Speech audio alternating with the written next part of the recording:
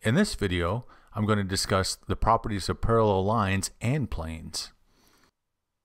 First, I'll discuss the properties of lines, parallel lines, which is two-dimensional space. Then I'll discuss properties of parallel planes, which is three-dimensional space. Up first is properties of parallel lines. I'll draw in a blue line and a perpendicular red line. These lines are 90 degrees of each other, hence the square. If I added up all four squares, this would add to 360. Again, all four of these angles add up to 360 like a circle. Keep the circle in mind. If I rotate the red line, you'll see that this angle is equal to the opposite angle, just like this angle is equal to this angle. As I mentioned before, all four of these angles would add up to 360 degrees. It doesn't matter how I rotate the red line, the opposite angles always equal each other and add up to 360 degrees. One last example before I add in parallel lines.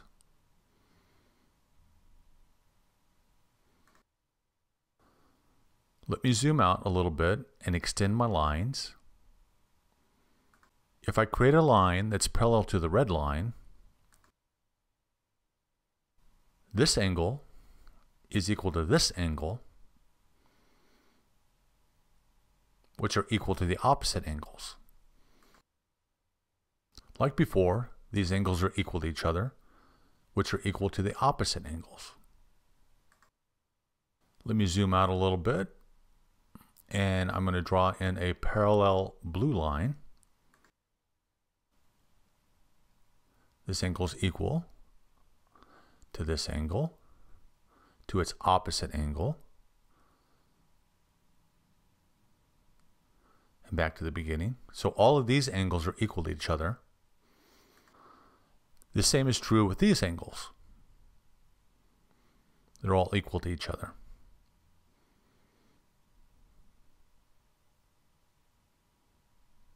In the end, there's only two angles, the green angles and the purple angles. Now the same discussion, but in a three-dimensional space, which is much more interesting in my opinion.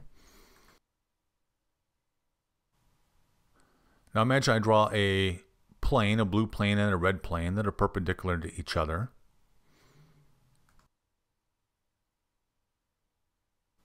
And I'll draw in a couple squares and project them back in a three-dimensional space. If I rotate this, you'll see that it's just squares, right?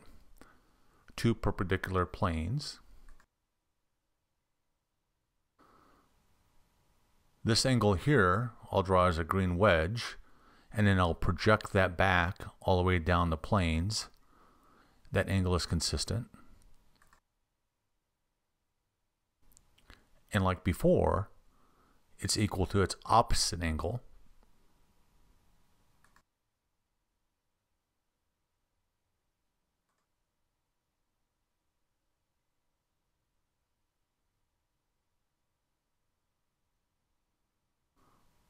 Now I'll draw the purple angle or the wedge, and its angle is consistent all the way down the planes, and its opposite angle is the same as well.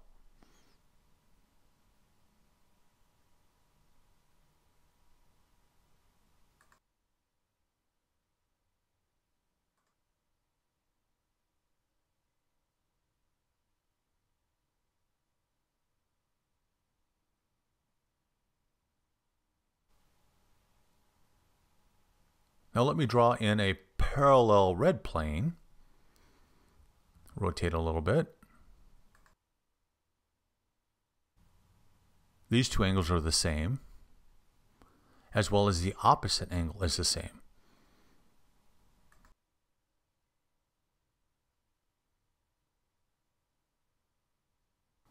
Again, the purple angles are the same,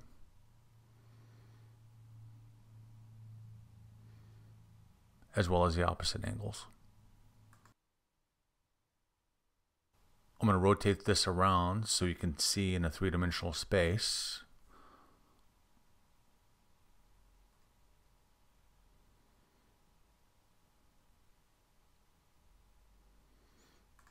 Now I'm going to draw a parallel blue plane.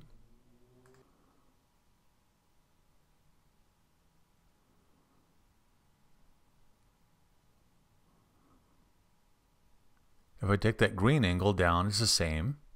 Its opposite angle is the same. Slide it over, you'll see it's the same as well. There. The opposite angle is the same. The same is true with the purple angle. I'll drop that down. Its opposite angle is equal. Slide it over, and its opposite angle is equal.